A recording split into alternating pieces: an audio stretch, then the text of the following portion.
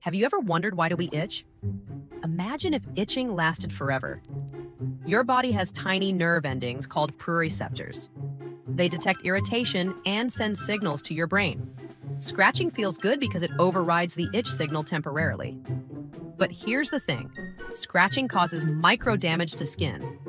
Dead cells, bacteria, and allergens get stirred up. Your immune system responds. More inflammation, more itching. You're in a vicious cycle where the cure makes the problem worse. Scratch more, itch more.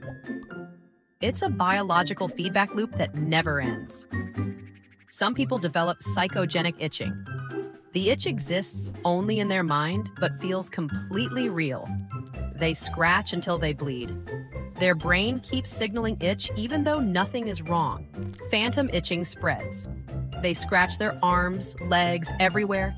Cats would handle eternal itching differently. They'd groom obsessively, adapted for managing irritation.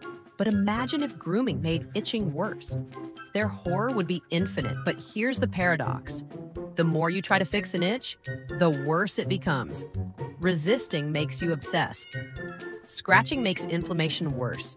You're trapped between impossible choices. Maybe some problems aren't meant to be solved. Maybe the itch teaches us not everything can be fixed by action. Sometimes the answer is acceptance. Sometimes you just have to let it be.